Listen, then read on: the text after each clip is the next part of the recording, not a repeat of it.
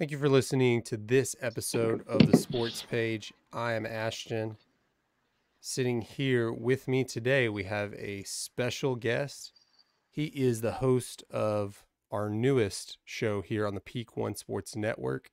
It's Beau Stewart, and his show is Talking BS with Beau. What's going on? What's going on, man? How are you? I'm doing great, especially after this great Cowboys news that broke right before we came on. Uh, we were all Perfect Yeah, we were timing. all talking about DeAndre Hopkins. What could we do to get him? And then another wide receiver sort of fell into our laps. One we were working on last year, Brandon Cook, who I think is a great number two receiver for this team, especially since they only gave up a fifth and a sixth round pick. Oh yeah.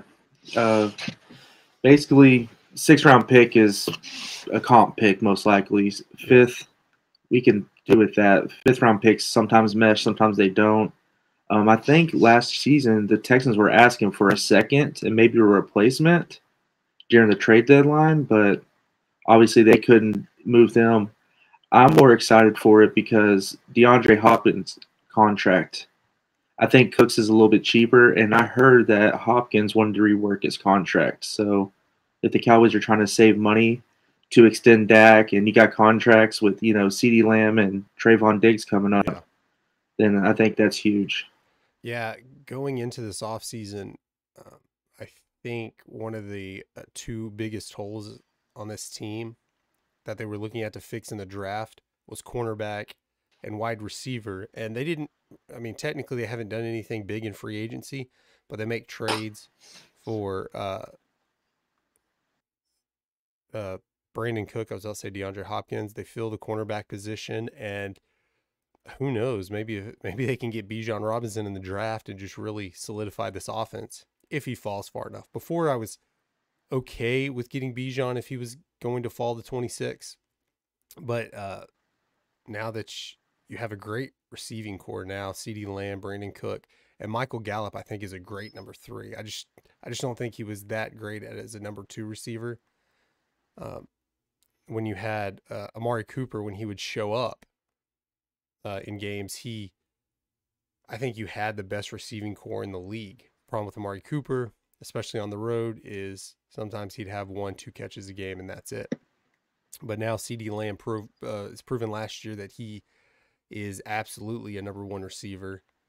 And man, offensive line I think is good. We'll see how Tyler Smith improves in his second season. And if Dak can just control the turnovers, I think you have a top five offense and a top five defense going into next year. Yeah, I think left guard is still a position I think they'll look for in the draft. Mm-hmm.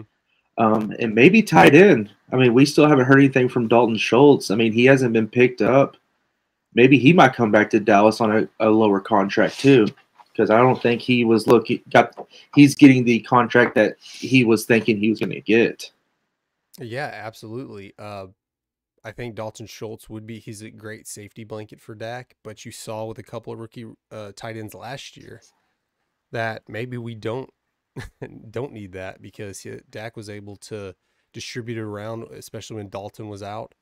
Don't get me wrong, Dalton Schultz was a lot better, caught a lot more touchdowns, a lot more passes than these other guys. Uh, Of course. but he looked absolutely replaceable where you could draft another guy. Um, Oh yeah. especially if I mean, obviously, at least I think it's obvious they need to get another running back in. Zeke didn't have a whole lot of production last year, uh, but I don't know that Tony Pollard's the guy. I think Tony Pollard's a good change of pace back, and that's like I said. I think Bijan Robinson would be perfect. In my draft scenarios, I have him going a lot earlier than 26. And I know some other people say that they have bigger needs than running back right now. If they believe that Tony Pollard's the guy, I don't know if you run Tony Pollard as your starter for 17 games and 20 carries a game, if he's going to last. Zeke was a big guy and he could take a beating, and he was even good in the pass game blocking this past year. So I think that's depending on how the offensive line can sustain what they possibly had last year as an above average offensive line, especially with Terrence Steele coming back. I think running back might be your biggest hole, which is a good thing looking at what this team's offense looks like going into next year. Yes, I still think offensive line is huge. Tyron Smith is on the back nine of his career. I don't think he's played a full season in the last 4 or 5 seasons. Tyler Smith, is he going to stay? Is he going to go back to guard, or is he going to stay at tackle? I think he played well at tackle. I mean, well enough that Tyron Smith moved to right tackle towards the end of the season. But now we have Terrence Steele coming back on the right side. I mean, our really only position of need is left guard. Yeah. Depending on, I mean, I assume Terrence Steele is going to stay at right guard. I don't think you want to move him around and excuse me, right tackle. I don't think you want to make him move around to guard. And I know Tyron Smith looked off at right guard. I think that was more if he had missed all season. He was kind of getting back into the groove of things.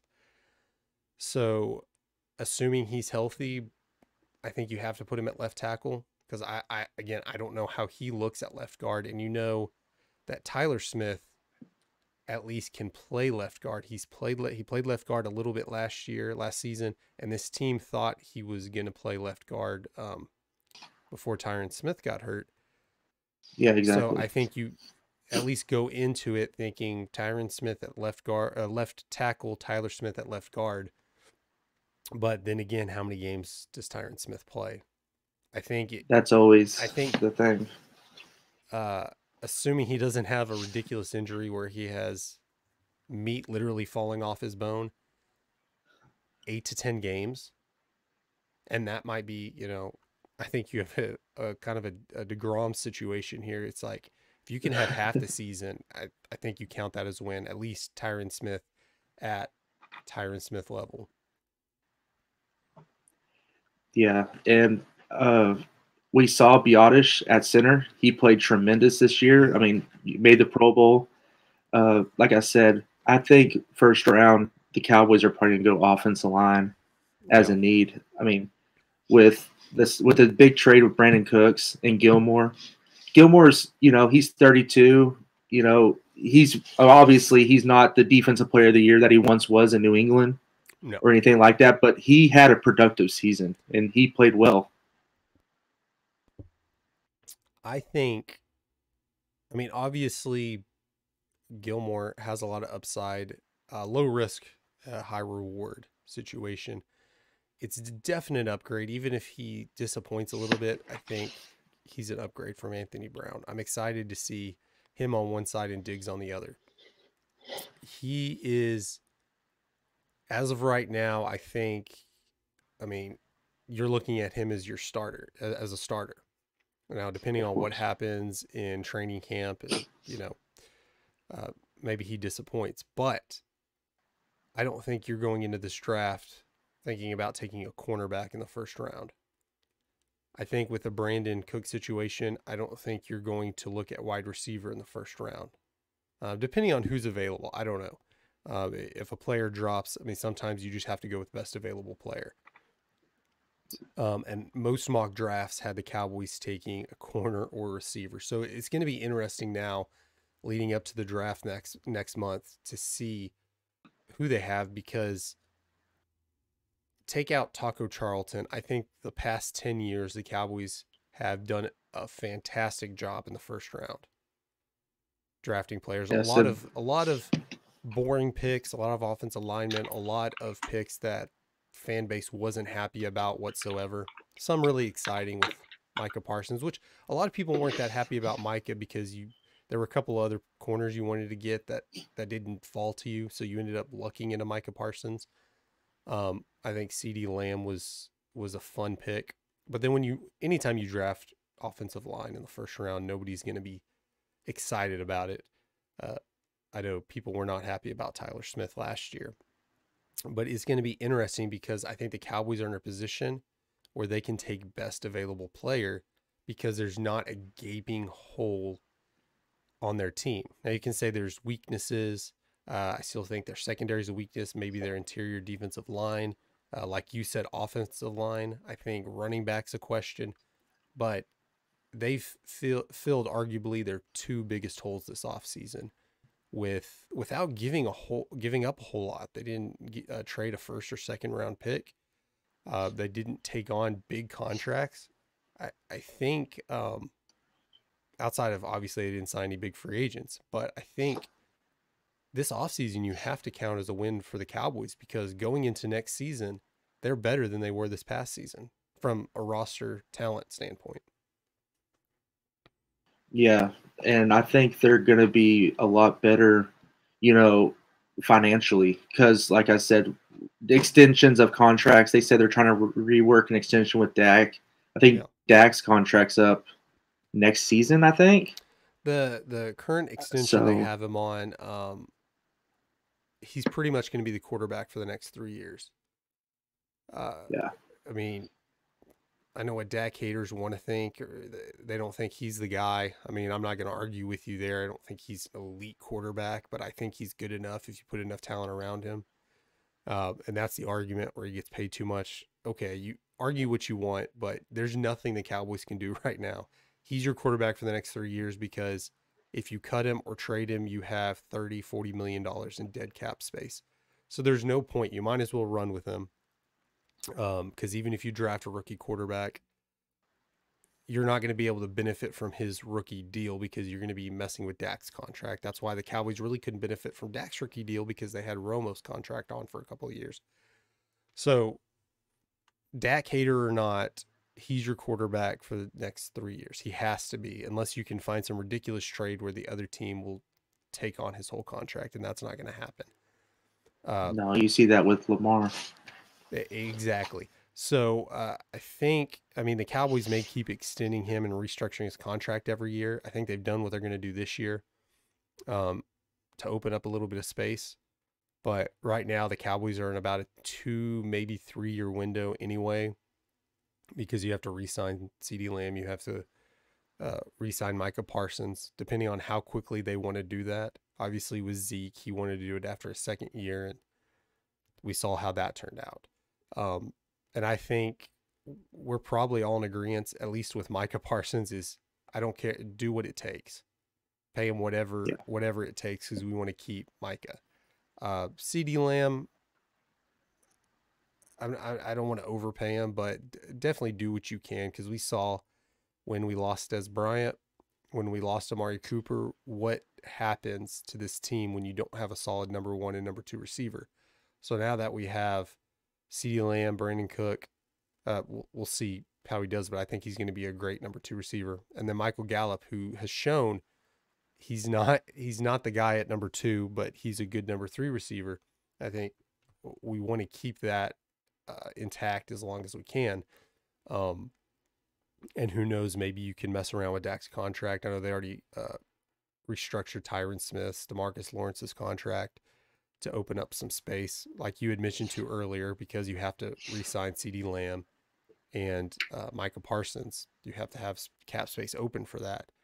But right now, they're definitely going all in, not quite to the level that the Los Angeles Rams were going, because they're not giving up a bunch of assets, which I think is great. You have a lot of these players they're going after, trading late draft picks for that. Who knows? Maybe they don't work out because they're a little bit older, but they have the talent and they're exciting moves to see. And if they don't work out, they don't work out. You didn't give up anything big for him. You can't say the Cowboys didn't try. Yeah, the way I look at it with the Brandon Cooks trade is like we gave up this year's 5th and next year's 6th. Basically, 6th round pick is traded Amari Cooper away for. Yeah, so I mean, the 6th round pick is probably going to be a comp pick because Connor McGovern got signed by Buffalo, so that's a wash. What receivers can we see in the draft in the 5th round that could, be, exactly a Robin to CeeDee Lamb? You can't. You're not going to see anybody like that. most of the receivers that I thought Dallas might be interested in, they're going to be long gone before the 5th-round pick comes around. So, Yeah, when the you're Zay talking, Flowers and the Johnsons. yeah, exactly. And when you're talking number two receivers or rookie running backs to pair with Tony Pollard, those aren't very difficult to find in general in most drafts, second, third, fourth round picks.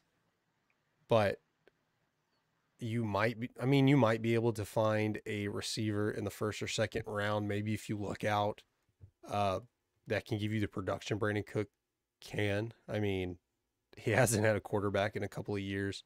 He is up there in age. He wanted to be traded here last year, and it just didn't work out. But you're not going to find somebody who day one's going to be what Brandon Cook is now. Which is, why I'm saying this is an interesting, I wouldn't quite say exciting, but interesting year for the Cowboys on what they, because I think this is the first year where you're not saying, okay, they have to draft this position in the first round. It's, let's see who drops to you. I mean, if they can find, if they have a receiver that drops to them, that would maybe a mid-round pick, was projected to be a mid-round pick. Who knows? I don't think there's a position where you could be mad at the Cowboys right now for drafting if they just pick best player available. Now maybe I'm wrong. Comment here down below if you think that Beau and I are wrong on this, but I just don't see the huge gaping hole that we thought of at the end of last year. And Cowboys haters, I mean Dak haters, don't say quarterback is a big gaping hole. Please That's not. no. I'm not a huge Dak fan, but he is a capable, definitely good enough to win a Super Bowl quarterback if you have a great team around him. And I think the Cowboys, looking at their talent last year, you didn't lose a whole lot of it. If you can just do what you did on defense last year, at least in the early part, be a top 5 defense that that you are, and maybe the offense is going to look totally different now that you don't have Kellen Moore. That may be good, that may be bad, but Dak has some weapons now, and we'll see how he uses them. If he can control the turnovers, I think this is going to be a good year for the Cowboys. Yeah, I feel like a lot of Dak's turnovers were basically just trying to make something happen Yeah, and looking for the big play. I mean, Dak in previous years, he threw down the field more this year than he did the previous years. He was always like, oh, check down, check down. That's all they said. And I mean, I think when you get Dak a little bit out of the pocket, he's a lot more comfortable. And so I think if, Mike McCarthy can, kind of help him with the read option or something like that, or get him rolling out a little bit more, I think the turnovers will see decreased. yeah. Let's not mistake anything. Dak is not Tom Brady. He's not Aaron Rodgers. I think most of his career on the best, when he's playing at his best, he's a 7th, 8th best quarterback in the league. Even last year at his worst, even with all the turnovers, he's still a top half quarterback. He's an above average quarterback. And you can say some of those turnovers weren't on him, which is true, but he did turn it over. And I think he was taking more risks, throwing it downfield more. And injury situations, he's still, dealing with some nagging injuries, which hopefully he's going to be over this year. But we're not saying that Dak has to be Tom Brady or he has the ability to take over a game like we saw against Tampa Bay in the wild card round. He has that ability, but you don't want him to be that quarterback that carries the team all year.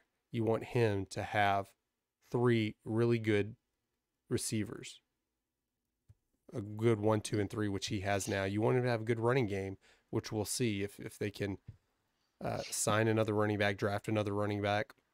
And you want him to have a decent offensive line, which I think the offensive line's capable. Let's see what happens with injuries. Let's see if there's one of those second-year snags or sophomore year snags that a lot of rookies face going into their second year after performing really well. And then I don't think many people are worried about the defense because you bring back all your great weapons plus add a couple. I think, you know, we're not asking Dak, at least we're not on this show asking Dak to be Patrick Mahomes. We're just saying, hey, be an above average quarterback and don't turn the ball over. That's all you need. Now, again, the argument is, hey, he makes 40 something odd $1 million a year. Okay. But I don't want to have that argument because there's nothing, I don't have arguments based on things that can't change. We can have arguments on who they should trade for, who should they draft, who should they sign, things that are possible, fun things, but there's no way out of this Dak contract for the next 2 or 3 years. So we're talking about now in the next few years and what Super Bowl window they have, and Dak's your quarterback. Unless they get hurt, unless he gets hurt and then Cooper Rush is your quarterback, but you're paying Dak for a couple of years. Yeah, definitely. I really think you're stuck with Dak. I mean, I've always been a big supporter of Dak, so I'm with that. I'm with keeping Dak. Yeah, and moving on, I know we talk more Cowboys than we planned on just because of that trade. I think it's an exciting move, even though the Cowboys still haven't done anything in free agency. I'm okay with right now. Maybe they can make a couple of moves, but moving around the NFL, what are some of the big key free agent moves that other teams have made? And what are some players that are still out there for other teams to sign? Well, I mean, there's still the question of Lamar Jackson. I think Baltimore's going to – Lamar Jackson, he really doesn't have much else to do but sit out this season and demand more money. It looks like Oakland's going with Garoppolo. So I thought Lamar was going – and, Tampa Bay going Baker Mayfield. So it looks like he's going to be a bridge guy for either Kyle Trask or they draft somebody. I mean, it's pretty obvious Carolina is going quarterback. You wouldn't make that kind of trade with Chicago if you weren't going to go quarterback. Yeah. So it's now. I really think, I kind of think the NFL is kind of, and the agents are kind of like conspiring against Lamar because I feel like since he doesn't have an agent, I feel like, and all these teams all of a sudden don't need a quarterback. So you mean to tell me Washington doesn't need a quarterback? Yeah. So it's just weird how these reports are like, oh, we don't need Lamar. We don't want Lamar. We don't want him. And I thought that was it just weird. doesn't make much why sense. Are teams coming out and say they don't want Lamar? Like, if you're not interested, they don't say anything. I know there's a lot of, when you have rumors tying a player to a team, it's fine for a team to say, yeah, we're not that interested, just kind of squash the rumors. But yeah, clearly something's going on with when I think it was 5 teams all at the same time come out and say, we're not going to negotiate, which is fine, but you're just kind of showing that there's some sort of collusion going on, that just 5 random teams decide all at the same time to say we're not interested.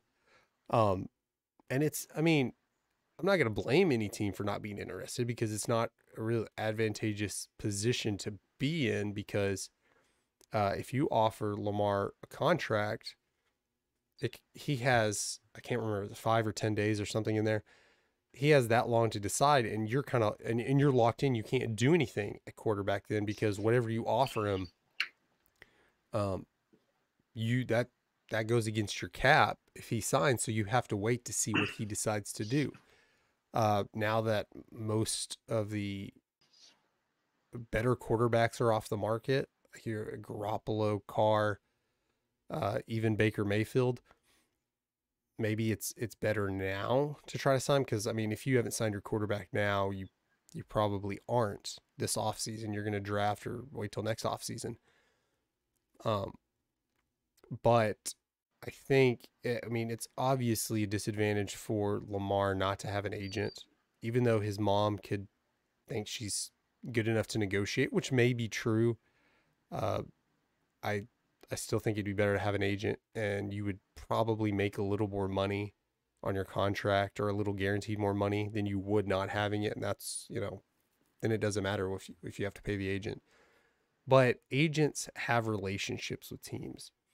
Exactly. Lamar Jackson's mom just can't go into any owner's office. I mean, I know the Cowboys aren't interested, but just for the sake of argument, she doesn't have a relationship with Jerry Jones.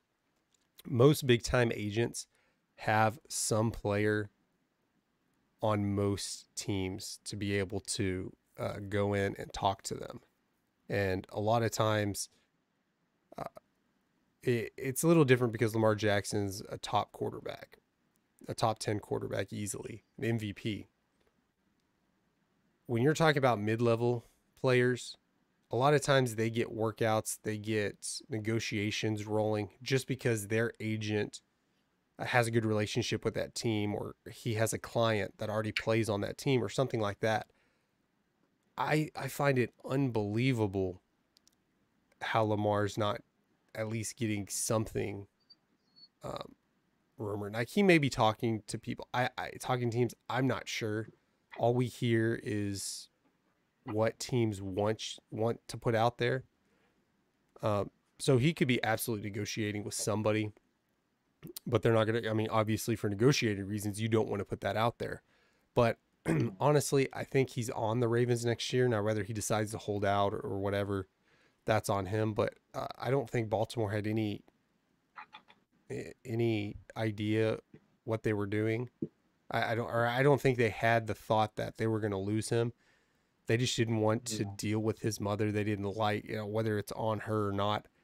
They didn't want to negotiate. They said she wasn't cooperating. Who the hell knows what that really means? But they said, you know what? Just go out there, see what kind of contract you can get. We don't even have to negotiate. Let's let another team do it. Let them do the work, and then when you find out what you're worth, we'll accept it. Worst case, we don't want to do it, and we get 2 first-round picks. Exactly. So that's what's crazy. It's a weird situation because this non-exclusive tag isn't anything new. It's just never been used on a player as high profile. I mean, typically it's used on running backs and receivers. It's never been a top 10 quarterback that this has been used on. So I don't know. I'd be very surprised if Lamar Jackson plays for another team next year.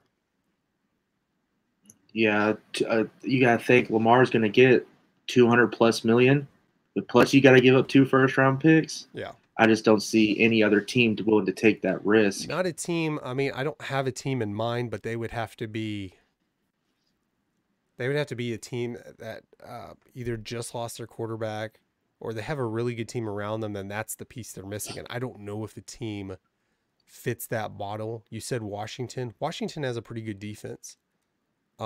Depending on what they do in the draft, if you add a player like Lamar Jackson, I think they would be a scary team. Now, the issues with their ownership, like maybe they just say, screw it, we'll sign him $50 million a year or something. He's selling the team anyways. But Washington already came out and said they're not interested.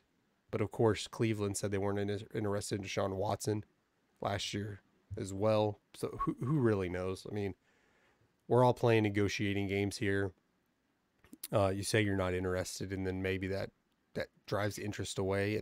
And now that it appears from the outside that nobody is really interested in signing Lamar Jackson under these conditions, maybe that helps one team out there that really wants him to get him for cheaper. Because, obviously if there's 4 or 5 teams interested, that's just going to drive his number up. Yeah. And you saw the Giants, they signed Daniel Jones, so that didn't help Lamar Jackson's chances either on getting a more guaranteed money. Yeah, it didn't help any owners either because all teams have to do now is say, well, look at Daniel Jones. He's making $40 million a year. Clearly, Lamar Jackson's better than Daniel Jones, right?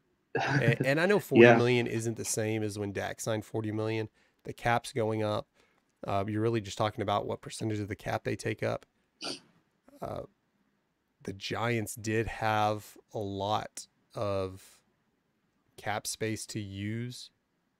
And they almost had to sign him. I don't agree. I don't think Daniel Jones is the guy that can put them over the top. But when you have a quarterback that's working, you almost have to do it. you're saying I'm going to take the risk of being in quarterback purgatory for however long, because they're not in a position to draft a quarterback this year. They just went to the divisional round of the playoffs. Um, unless you just want to tank and go for Caleb Williams next year or something. I don't know. Um, I don't agree with the move, but I understand why they did it. Yeah, and I also forgot to mention about Derek Carr going to the Saints. So that's another option that Lamar could have got a trade into. But yeah, it looks like he's staying in Baltimore for the future. On the Derek Carr thing, I know I've mentioned it on this show before. I've mentioned it on uh, here on Peak One Sports. We have the lead off on Saturday mornings that I'm on. I've mentioned it. I just think that's a funny situation being a Cowboys fan sitting on the outside, that the Raiders wanted to trade Derek Carr to the Saints, and he had to approve it because I guess he had no trade clause, and he said no, we're good, and then he ends up signing with the Saints anyways. I think that's just a funny middle finger right into the Raiders organization, who kind of screwed him last year anyways, but uh, I that's like just it. a little tidbit I like to add on there. I think it's a great signing for the Saints. I mean, why not? You kind of have a decent team around you. You need a quarterback. You've been treading with Andy Dalton and Jameis Winston. I mean, go out there. Unless you're a team like the Texans who have nothing, there's no reason to go after. Honestly, uh, the only quarterbacks they should go after are drafting rookie quarterbacks, because you don't need to be spending any cap money on a high profile quarterback that's you're not going to be able to do anything anyway. Yeah, most of the Texans. Speaking of the Texans, most of the Texans, free agent signings have been 1 or 2 year deals, so they're in a complete rebuild. So I don't see the Texans doing anything other than just stacking draft capital and just drafting. So I don't see them being any type of competitive for the next couple of years at least. Yeah, absolutely. I'm a big fan of trading back and getting picks. Uh, unless, I mean, if you want to go ahead and draft a quarterback, of course, I don't run a team. I'm not qualified to run a professional team in anything other than Madden, which, by the way, I do a great job in Madden. Um, I'm a big fan of building the team first and then drafting your quarterback and making a run with the quarterback on a rookie deal. So, honestly, if I were the Texans, and I know everybody in Houston would hate this, just keep drafting back, stacking up picks, build a team for a couple of years, and then go after your quarterback. But I mean, it doesn't look. I assume the Panthers are going to take Bryce Young, which that could have been the Texans' pick if they would have just lost the last game of the season last year instead of screw it up and win. I Um, think that was the coach because the coach knew yeah, he was out, so he yeah, won on yeah. purpose. He knew he was done there. Um, I think it was great, but when you have a top pick like that, you had you have to draft the quarterback, because it looks better to draft him and him be a bust than to not draft him and him have a Hall of Fame career. You're just gonna be looked at as a team that skipped, that didn't draft that player. Well, I mean, D'Amico Ryans, he was a great player for the Houston Texans for years, and I think ownership's going to give him a little bit longer of a leash. And Yeah, most new head coaches are going to want to draft their guy. So that's where you see like Frank Wright in Carolina. He's going quarterback. I mean, he was with Indianapolis all these years, and after Andrew Luck retired, the Colts, they were just throwing darts at veteran quarterbacks, and none of them were able to stick. yeah.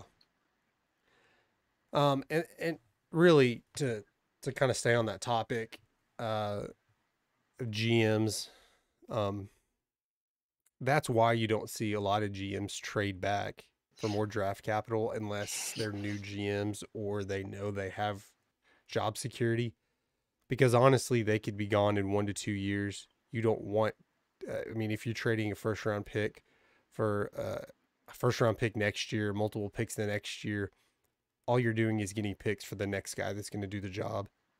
Uh, a lot of times when you see GMs kind of at the end of their leash, um, you'll see them trade a lot of future capital because they don't care anymore. It's not their problem. If this doesn't work out, they're getting fired anyways. If it does work out, then they get to keep their job. So honestly, that's why, unless there's a team like the Cowboys, which I don't suggest that be the situation where your owner is the GM as well. Jerry Jones isn't firing himself or firing his son anyways. So that's why you don't see that a lot. But I think it would be advantageous to teams if you just tell the GM, dude, your job's safe. Just build me a team. Give me a 5-year window. Rather than just being the Texans having basically no team around. You just traded away your number one receiver. And drafting a quarterback who, by the time you might have a team around him to do anything, you're going to have to sign him to a $45-50 million contract, or hell, in 4 years, it might be $55 million. That's what he's either a bust or you're paying him $55 million in 4 years. That's pretty much what you're looking at. Yeah, you draft him. You got the 4-year contract with the 5th-year option, or is the 3-year with the 4th? In general, it's a 4-year with a 5th-year option. But as you've seen with some players going wanting an extension after 3 years and threatening to sit out, now the big thing is unfollowing the team on Instagram, saying, yeah, that's a huge thing now. Yeah, it's when Murray got his contract, and then he just played like absolute crap. I mean, you saw it with Zeke Elliott a couple of years. I don't know if Zeke would have sat out the season or any real games, but he sat out a couple of weeks in training camp, which we saw the effects of that early on when he was out of shape. Ideally, you're looking at, okay, well, 4 years with a 5th-year option, but if Bryce Young balls out, wins Rookie of the Year, does something significant for the Texans, is he the kind of player that after his 3rd year, he says, okay, I want a new contract? I mean, we saw it with Dak. Say what you want about Dak, but his first 2 years were amazing for a rookie quarterback. He looked like for a rookie and sophomore quarterback, he looked like he was on the path to possibly throw out Hall of Fame numbers. Now, he obviously didn't take a very team-friendly contract, but he also didn't sit out. They ended up taking his 5th year, adding, putting him on the franchise tag before they finally signed him. It depends what kind of player, what kind of quarterback you're going to get, and what their goals are. You may get that that type that after 2 years wants to redo his contract. Yeah.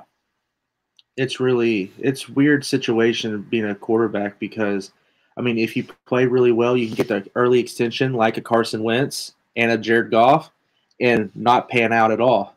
So it's really hit or miss. I mean, people, bash the Cowboys for waiting so long to sign Dak. I mean, Dak has played better than both of those quarterbacks, and, they got paid earlier, so I don't know. I called it too. I mean, if you want to go back all those years and go on Facebook and Twitter and prove me wrong, you can. But when they started negotiating Patrick Mahomes' contract, I said the Cowboys need to pay Dak now. I think the number was like $32 million a year. It's like, because, Patrick Mahomes is going to reset the market. And he did. That's why, I mean, people say they signed Dak Prescott. He's never been the top paid quarterback ever, because Patrick Mahomes signed before him and he's still below that. But once Patrick Mahomes signed, that's when the number went up. Dak played, bet on himself, and won. He could have, they could have gotten him for 35, I think at the time, 32 million the year before, the offseason before. They had to place a franchise tag on him, but that's what you have to do. And I think any team that doesn't have a top 5 quarterback that wants to keep their quarterback and re-sign him, they need to as soon as possible, because you have Jalen Hurts is going to need a new contract. You have Joe Burrow. Joe Burrow might reset the market. I think he might get $50 million a year. I mean, you just already saw Daniel Jones is getting $40 million. The longer you wait to sign, unless you just don't know if they're your guy, and I think that might have been the thing. I don't know that the Cowboys thought that Dak was going to be their quarterback. Um, but if you know we want to sign Dak, and holding out isn't to your advantage when you're an owner. Only when you're a player, and unless the player just has a terrible season. But then again, you lose. It's a lose-lose, because if he has a terrible season, then your team had a terrible season. You want your players to do great, but then you want to re-sign them to new contracts right before they do great. Uh, but then again, you can't always predict that, as you did with Carson Wentz. Looked like he was going to be the next great quarterback. I fully believe he would have won an MVP if he wouldn't have got hurt that year. And honestly, I think he would have been a great quarterback if his team wouldn't if Nick Foles wouldn't have led his team to a Super Bowl while he was sitting on the bench injured. Philly's not a fun place to play. You have to be mentally strong to play there. And then when you come back after a backup quarterback wins the Super Bowl and you don't play great, it's not going to end up well for you at all. So I think it was a mental thing with Carson Wentz. And Jared Goff, I don't even know. He just fell off a cliff. I know last year he did okay for the Lions. It's just a weird situation. But then again, Jared Goff didn't look all that great his first couple of years. He had so much hype going into the draft that everyone thought, well, it's going to work out. He's going to pan out. It's just his rookie year. He's going to improve, and he just didn't. Not as much as they wanted him to. Yeah, he wasn't too bad. Jared Goff, I mean, he did lead them to the Super Bowl. I mean, yeah, they lost to Brady and them, but you draft a quarterback to lead you to the Super Bowl, and win it. So we'll see. Statistically, I'd have to go back and look, but from a feel standpoint, how I think and how I remember things, I don't think he's had any years better than Dak. Maybe take out Dak when he broke his leg or broke his ankle. But I think Jared Goff, like, every year has been slightly above average. I think that maybe it was his second or third year. It's probably that Super Bowl run. He probably had a pretty good year. I think he probably was an MVP candidate. Yeah, I'm not. But, I mean, also, it didn't help with Wentz, too. Like you said, when Nick Foles won the Super Bowl, didn't they build a statue outside the stadium with Nick Foles? Yeah, that's interesting. For Philly, who hates everybody, you just come in as a backup quarterback. That's all you had to do. Win a Super Bowl. But then again, it's their only Super Bowl, so I don't know if I mean, it's different in other sports because quarterback's kind of the main player. It's hard because the Cowboys have a few Super Bowls, but I mean, I don't know what it takes to build a statue. Here in Dallas, we have a statue of Nolan Ryan, arguably one of the best pitchers of all time. He only played a few years for the Rangers. And then Dirk, who was maybe the best Dallas sports player, not necessarily talented wise, but just because the longevity, he stayed here forever, showed the loyalty. The best or most liked sports icon in Dallas sports history. But I don't know. I guess if your backup quarterback leads you to a Super Bowl, he deserves a statue. That's kind of weird. Of course, Philly does have a statue of a make believe or mythical, whatever you want to call it, a fake sports icon in Rocky Balboa. So why not? Yeah. As long as it's better than the Washington Redskins Sean Taylor statue. Statue is a strong word for that. I thought like Foot Locker display, not even a mannequin, just a Foot Locker display is what that's what you go in and you see how the uniform looks on. That's all it is. That was dumb, man. If you, I don't know that I hate, as a Cowboys fan, that I hate Washington more than Philly. Maybe it's just because Washington hasn't won anything and Philly's the team that's winning right now. But what a dumpster fire organization right now. Oh, I love watching it burn. Yeah. It's and I hope they don't sell the team. I think it would be great for Cowboys fans in general, and I guess other NFC East teams. if the current organization ownership group kept the team. I like it. Yes, sir. So, Now I guess we can move. If we're done with free agency, we can talk about March Madness and how well or terrible your bracket is doing. yeah, I was just looking at that. I'm sitting awful. Uh, my championship team's still there. I picked Alabama to win it all. They're Yep. just super talented.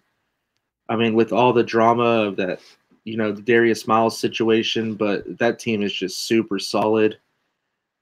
I'm sure everybody picked Princeton to advance to the Sweet 16.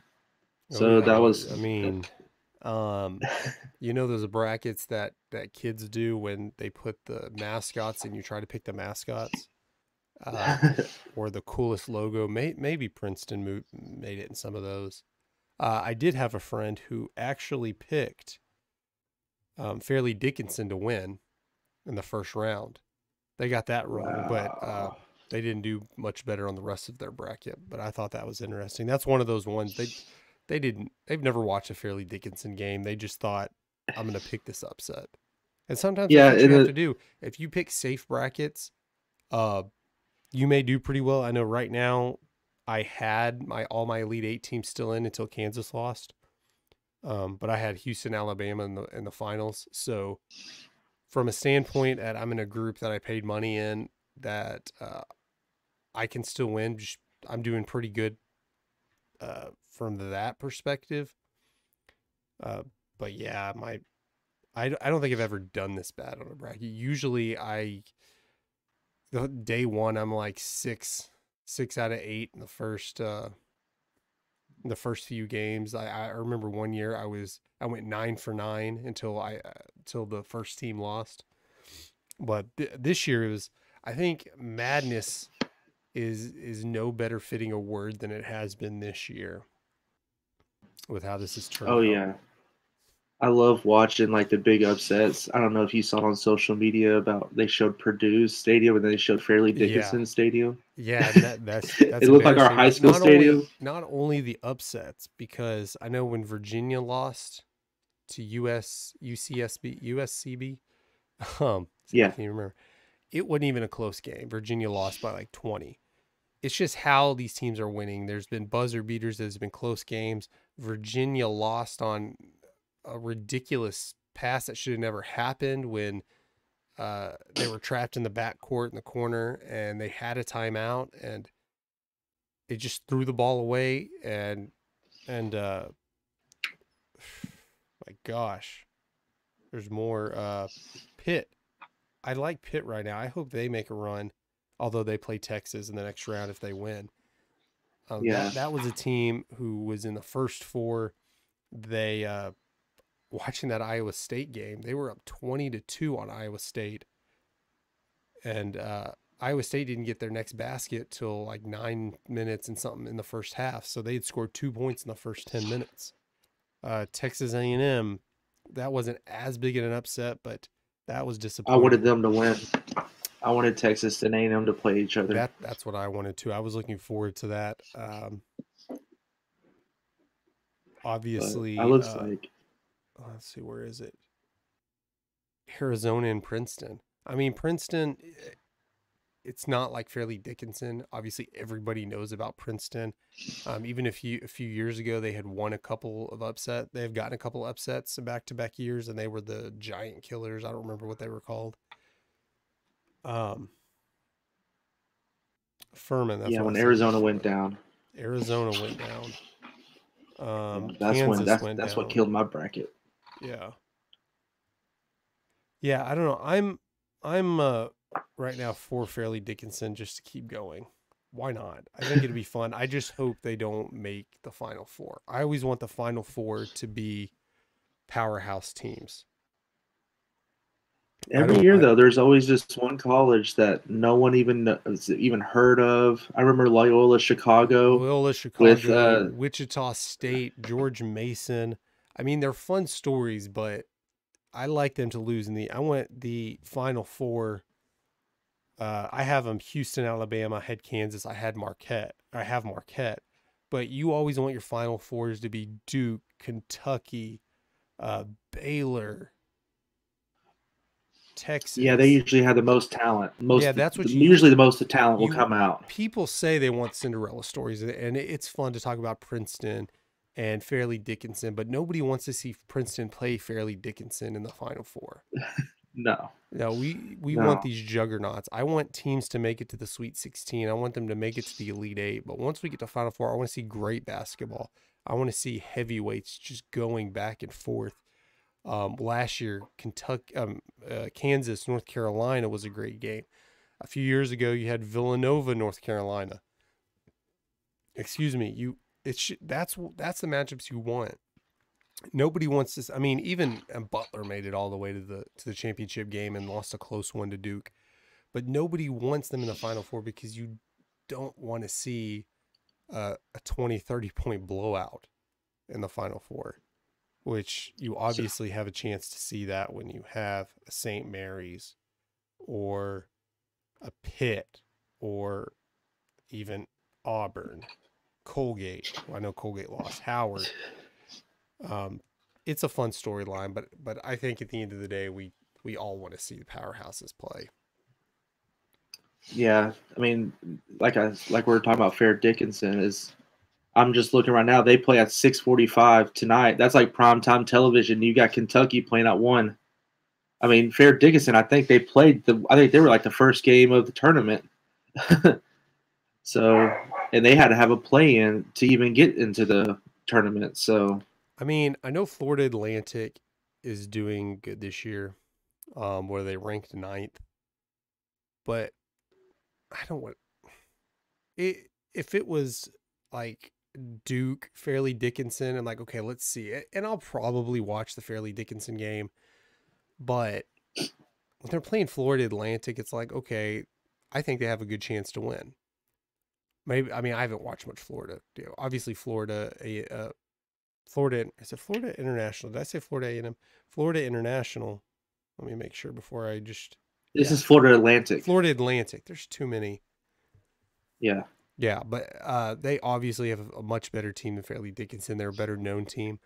Um, but it's not the same. I know it's a huge upset if they're able to make another win, to win again and go to the Sweet 16, but uh, it kind of cheapens it. Even though they win, they get to play Tennessee. So either way, I think that'll be a fun matchup. Either Tennessee blows them out or they continue their Cinderella run.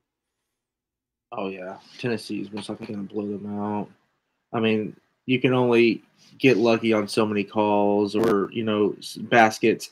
When it comes down, to like you said, these heavyweights fighting. I mean, it's just a talent.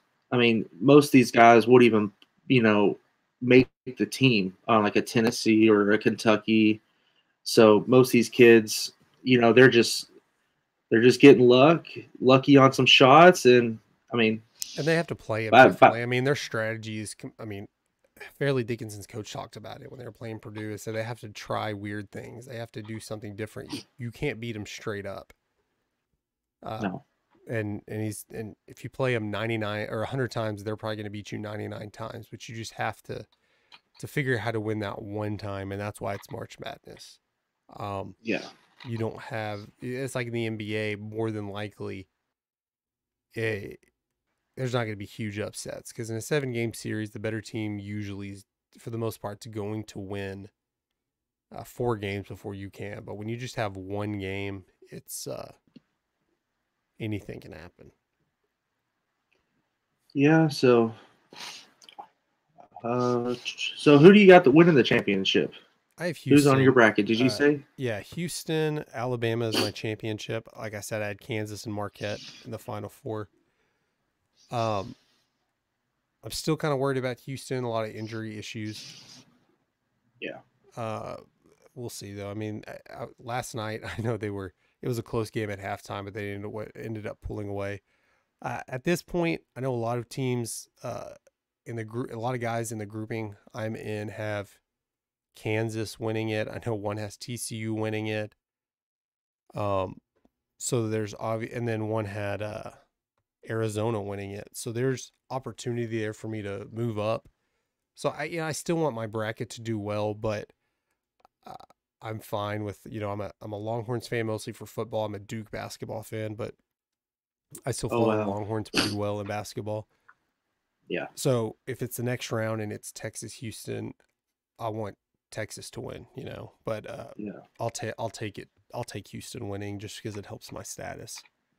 But we have like 40 different people submitting brackets. So, and right now I'm in the middle of the pack. So who knows? But I'm not going to say I want Texas to lose, just get my outside chance of winning some money because everybody's bracket is shot. Everybody's kind of close in together. And there's people ahead of me that don't have a championship team left. There's opportunity to move up, but I don't know. I'm kind of in that window where like, it's okay if my back bracket's already screwed up. Let's just have Texas winning it all, or let's have TCU do good. Yeah, it looks like I have And Houston, I my didn't even final know the Final four. Four is in Houston, so that'd be interesting to have Houston Oh yeah. in the Final Four. Yeah, my final four is Alabama. Oh well, I had Purdue, Texas, and Gonzaga. And then Gonzaga and Alabama in the national championship with Alabama beating Gonzaga. Yeah, that's that's a pretty strong championship. I'd want to say it's a pretty strong Final Four, but Purdue is kind of it looks Yeah, in I don't hindsight know. it looks like a bad pick, but uh, people go back and look at their weaknesses and say, no, that's not a good pick. But nobody was thinking that. Not very many people were thinking that beforehand.